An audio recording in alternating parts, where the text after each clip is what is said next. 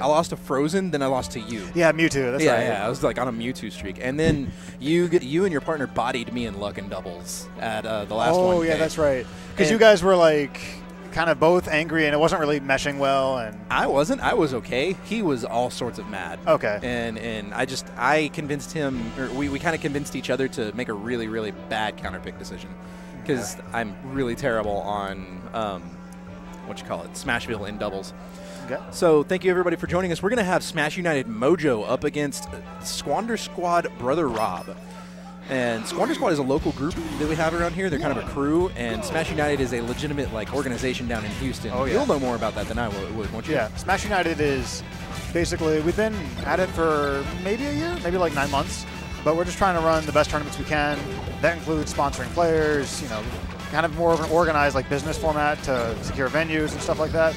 And right now, Brother Rob, I think, is Bevo, and I think that's Rob.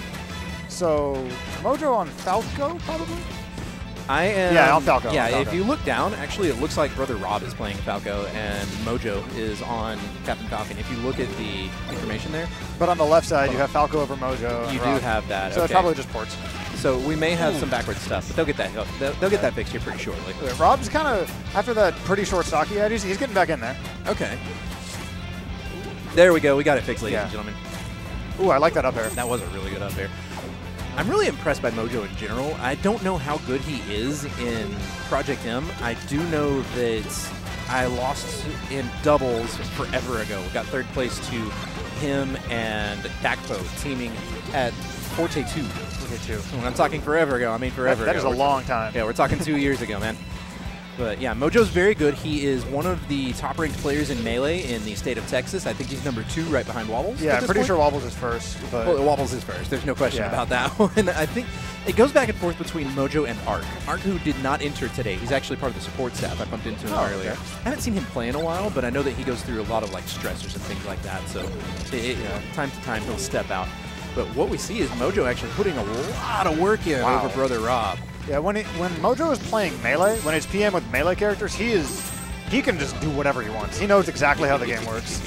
There's minor differences with there's no invulnerability off a wall jump, for instance, but 99.9% of the game is Melee in this matchup, for instance. Yes. So he can run a train. There's no reason for him to pick a different character outside of a Melee character in a Melee matchup.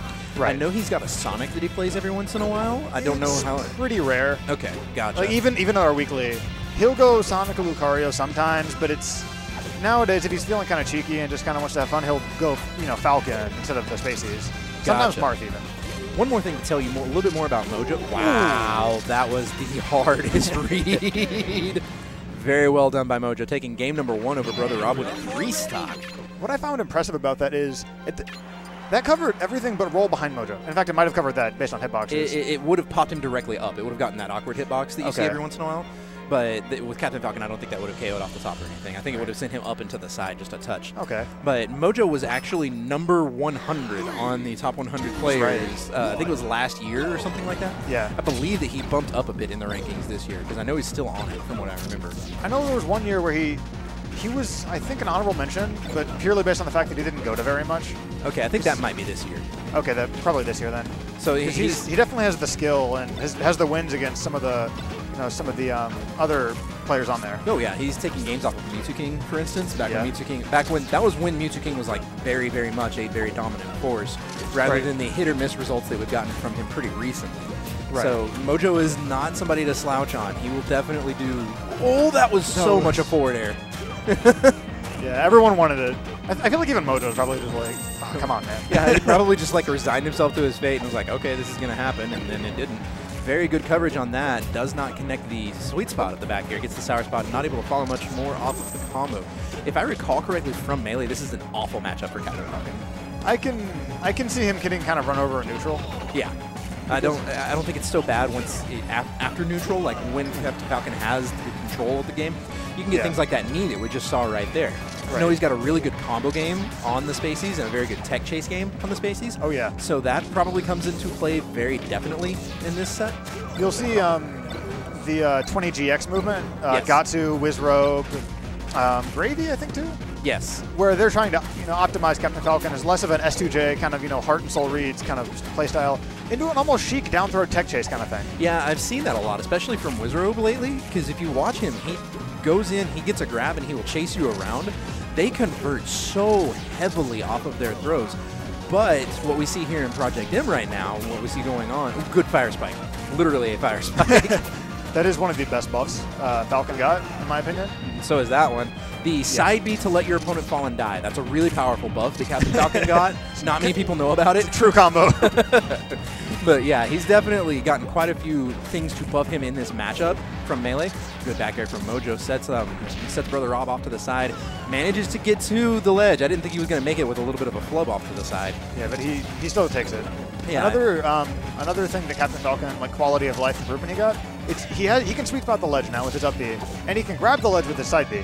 Yes. Those help him a lot. It's also, in addition to that, when he does connect with his side B, it pops him up and carries his momentum forward. Yeah. So not only does the side B actually connect and not just stop dead in his tracks, it continues and he can use it as a better recovery move. In addition, it's a spike. It's a meteor. They changed it back. Okay. Because it was a spike, which was kind of silly, but then they changed it. it was one of those 3.0 things. So many 3.0 things. You probably shouldn't have faded back there, Brother Rob. I think that may have been a mistake. He laughed it off, though. Good spirits from both players. Brother Rob, wow. Oh, no! Falco's laser also got a buff. If you laser at the correct point, you can make your opponent air dodge, and they'll fall off, and they'll just die. That's very, very hard tech to perform consistently. Yes, it is. But you see Mojo, again, we were talking about how good he is earlier, carries on into that set. Yep. Okay, no, really, that was